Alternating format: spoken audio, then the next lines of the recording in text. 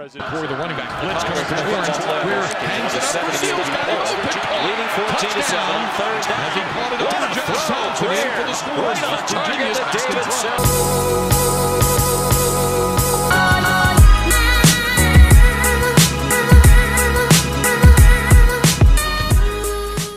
What's up, guys? Welcome back to another top 25 breakdown. Today we have number 20, West Virginia.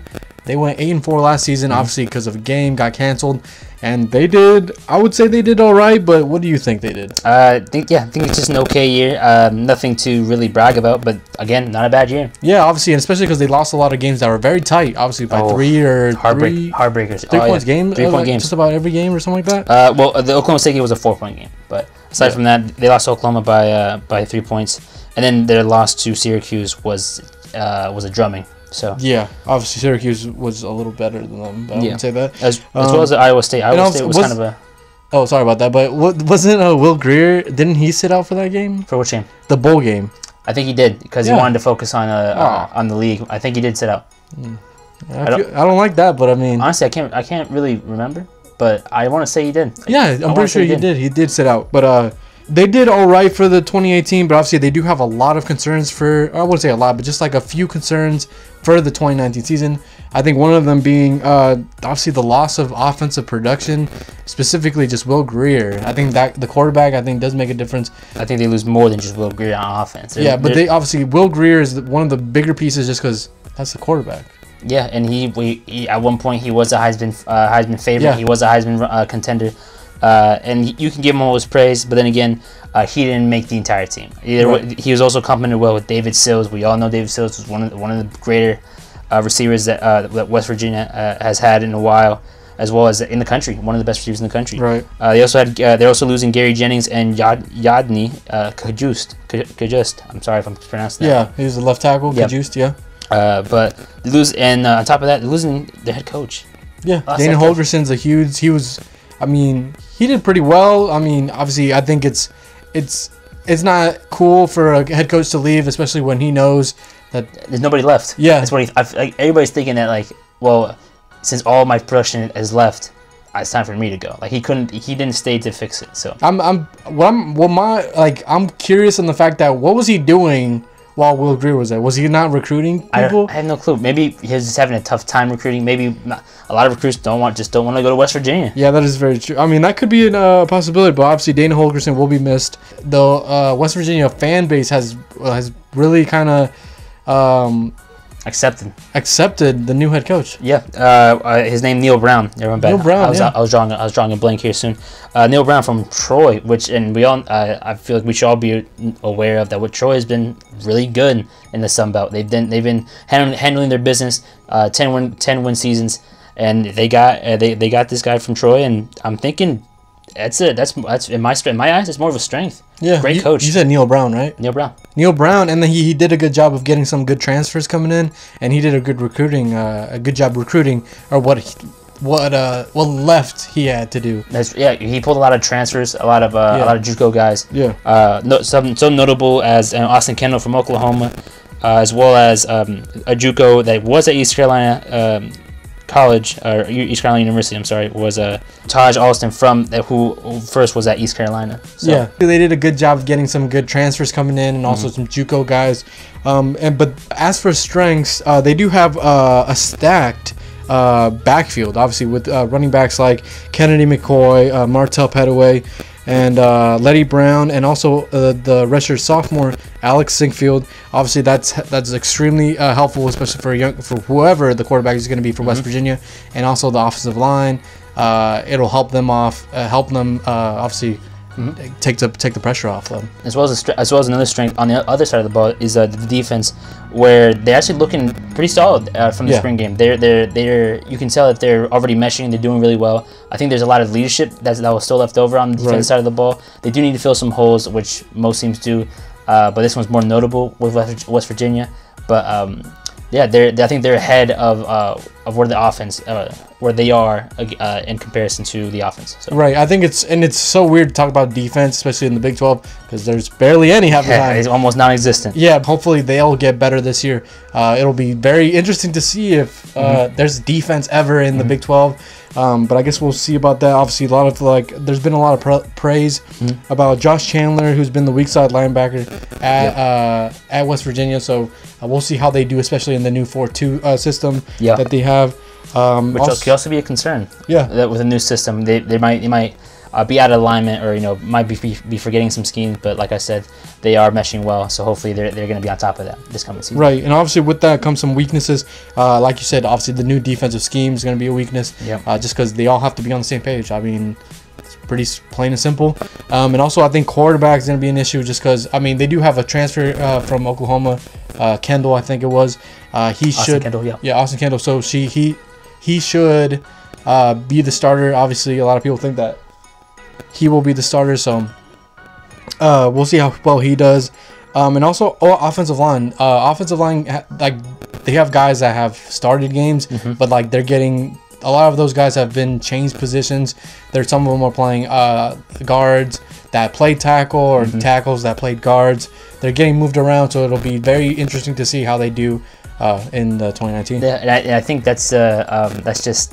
That's tough to put your players in that position, in the sense that they have to kind of learn on the fly, or they have to get adjusted to their new position. And if you keep interchanging them throughout the season, it's not going to work out for you very well. Or I imagine it's not going to work very well at all. Right. So they do have holes to fill in the O-line, but I think they're going to be able to protect Austin Kendall if he does win the starting position. But aside from that, that's yeah. For weaknesses, I think that's. I mean, even though they lost a lot of people, their weaknesses are not that big of big holes. You know what I mean? They're not gaping. They're not. It's not like they can't be filled. They can't be solved. Not problems they can't be solved. But like we mentioned before, they do have a new coach. They do have other supporting staff. So it's going to be tough to kind of answer the call, in the sense that the coach is going to be demanding a certain expectation, which will be different from what the players are accustomed to, as well as just new schemes all around. So it's going to be tough for a team to really just kind of get back to the 8-4 record, or winning double digits. So it's going to be tough overall. Yeah, it's kind of hard. It's really hard to gauge how well this team's going to be and how bad they're going to be, really, because of everything. But obviously, looking at their 2019 schedule, they start pretty easy with James Madison, so that's a plus for them. I don't know if you want to say it's too easy. James Madison did win the FCS national championship a couple years ago, 2 years ago.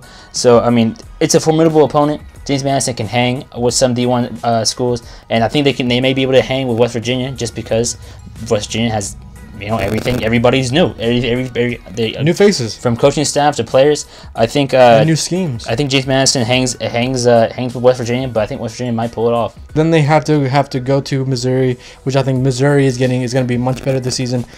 Even if they have a postseason ban, I think they'll play just as good as they would without it. Then they have to go. Then they host NC State at Kansas, a bye, Texas, Iowa State, Oklahoma at Oklahoma. Bye at Baylor, Texas Tech, at Kansas State, Oklahoma State, and at TCU. Yeah, it's we just playing the Big 12. You're gonna end up playing everybody. It's a whole round robin, but it's a tough schedule. It's a tough schedule for West Virginia this year, because again, I feel like everybody's new, man, and we don't have a gauge on whether or not they're gonna be good or whether they're gonna be really bad. And also the fact that these teams in the Big 12, they all have either the right coach and the right quarterback right now, and they all know how to put up points. This is going to be one of the bigger issues for West Virginia, is can they maintain the level of can they continue to put up points, especially when they go up against a Texas, Oklahoma specifically, or Texas Tech, State, because all these teams, they're all getting better. Baylor is getting better. They won one game 2 years ago. Last year they won 7 games. That's a leap. They lost Art Briles. Teams are getting better. Iowa State is definitely jumping into the top 25. Maybe Kansas shocks everybody and starts winning in 4 or 5 games with Les Miles. Yeah. You never know. These, I feel like a lot of Big 12 teams are just either they're building, they lay down the foundation, now they're building the house, or they just 1 year they just come out and they really surprise everybody. There's a lot of inconsistencies, I think, in the Big 12 because of defense is non-existent, but offense is is stellar. Yeah. It's just Yeah, I think that's the one thing that you could count on Big 12 is offense is going to be plenty. Yeah, if you ever watch a Big 12 game, you're going to be in for a treat because it's going to be back and forth, back and forth. So obviously, but what do you think a worst case scenario is for this team? Worst case scenario for the Virginia team, yeah, I'm thinking 3 or 4 wins. That's the worst case scenario. 3 or 4 wins. They either go 3-9, 4-8 in the regular season. Yeah.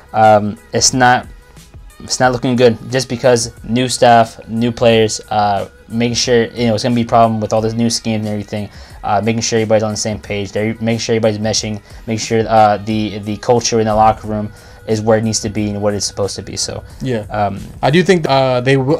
My worst case scenario is they go 4-8. I think first year of a new head coach, I think it's gonna be a rough season. Let's be honest, it's gonna be a rough season, especially with a new head coach and the loss of production on the both sides of the football, and also the fact that you play in a conference where you have to put up points or else you're not gonna win many games. You're gonna get slaughtered. Yeah, might get embarrassed. I think 4-8 is the worst case scenario, and then most likely scenario. What do you think most likely scenario? Most likely, I'm conflicted to say that they're gonna get back to a bowl. I'll go ahead and say they win 5 games, maybe a 6th game, which will make them bowl eligible. They might get beaten up in that bowl game, whichever bowl game they go to. But that's a 5-7, 6-6 record coming off of a season that you have all new personnel. I don't think that's too bad. Yeah, that's obviously really good, especially in the first year of a brand new coach and a brand new system and everything. Especially from the coach coming up from a Group of 5 team to a Power 5 team. So that's commendable, and that's just gonna lay the foundation, and hopefully they get better. Right. I would say most likely for me is I do think that they go 5-7. I don't think they get that 6th win, but it's okay if you miss a bowl game in your first year. It's okay, especially for Neil Brown. I think is Neil Brown, right? Neil Brown. I do think it's okay to miss a bowl game your first year because you're still trying to get the right guys in for your system and just kind of get everybody on the same page. 5-7 is not terrible. I mean, we just saw what Scott Frost went 4-8. So I mean, he started picking up at the end of the season. Yeah. So I mean, I do think that they will eventually kind of click. But I do think it'll be a rough first season for him. Especially because it seems like Dana didn't leave him anything. Yeah. Because let's be honest. Again, the question comes up is did he recruit at all? Did he know in the middle of the season that he's not coming back and just stop recruiting? Yeah. He didn't do Neil Brown any favors. Yeah. Let's just say that. I think the best case scenario for them is obviously going to a bowl. I do, and that would be going 6-6.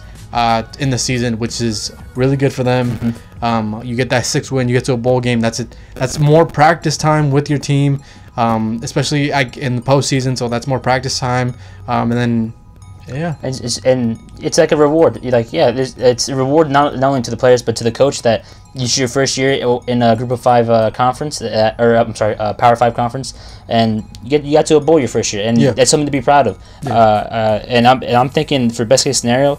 I'm thinking that 6-6 record, maybe even 7-5. They might surprise you with. Neil Brown's not a bad coach. Yeah. I mean, I'd like to think he's not, and I think he might surprise you with. He might pull out a couple like trick plays here, to squeak out a couple of wins. But hey, a win's a win no matter what. And I'm thinking they could potentially win 7-5. That's just only the best case scenario. Yeah, I do think that could be a possibility as well. I do think. Even with the losses, like we just keep on telling you guys, they lost everybody. Like it's no joke. Like they lost a lot of really good talent, and to just kind of reload those those positions. Yeah, it's tough. It's especially because you're setting too high of expectations on the backups, on the guys that are supposed to replace them. You can't be putting the expectation that. You can't be thinking Austin Kendall needs to be playing at the same level that Will Grier was playing mid-season when he was a Heisman contender. You can't expect the receivers to play how Kenny Stills played. You can't put the expectation on these young guys because they're not the same guy. They're just not the same person. So everybody's different, and you have to work. You have to be able to work with one another. And also, this team is going to be completely different than what the team last year was. Obviously, a whole new different offense, whole new different defense. It might even change from air raid. It might not even be known as They might be more run heavy this year just because of the running backs that they have. I think they might. I think they might have to just to be able to stay within games. They're going to have to really utilize that deep running back, and it might be a running back by committee. type issue, and let Austin Kendall kind of throw a couple of dump passes. Maybe if he's really feeling it, he might let a couple loose down the field. We'll never know. But yeah, it's super hard to like gauge how well this team's gonna do, just because they're really young. They're gonna be young and inexperienced and new faces. Yeah, just new faces. faces. Everything really for West Virginia. And I think like whether they go obviously they go 3 wins or 6 wins or whatever, it's gonna be an okay year for them, because it's not like no one's expecting them to get to the playoff. No one's expecting them to win the conference. They all know that they got a new head coach. It's going to be a tough year. The fan base, along with the staff, along with the players, just have to stick together, get through this year, and make sure that they're ready to go for deeper in 2019 season, as well as getting ready to go for 2020. Yeah. Thanks guys for watching this video. If you guys liked it, give us a thumbs up and subscribe, because it helps us out. So yeah, we just did 20 West Virginia. Next time we'll be doing a 19 Army, which is a really good team heading into 2019. Exciting team. Yeah. Thanks guys.